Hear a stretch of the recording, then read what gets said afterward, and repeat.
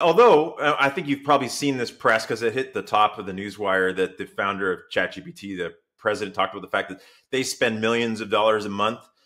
They've calculated based upon people gratuitously saying please and thank you, that if we just stopped doing that with Chat GPT, that they'd actually save a lot of money and a lot of data use. But that story is so funny because the reason why people do that is GPT 4.0 being polite to the AI was literally in the open AI prompting guidelines. They said you would get better results if you offered to tip it or said please and thank you. Well, now 4.1's out and the old guide is garbage. Everything you know about prompting is gone. The new guide is out.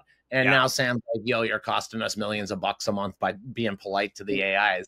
I find if I berate it and told it it's a failure, it actually, oh, I'm sorry, I'll listen to your instructions better. And then it writes better content. So I don't know. Like, I have to be really blunt. Like, I am underwhelmed by this.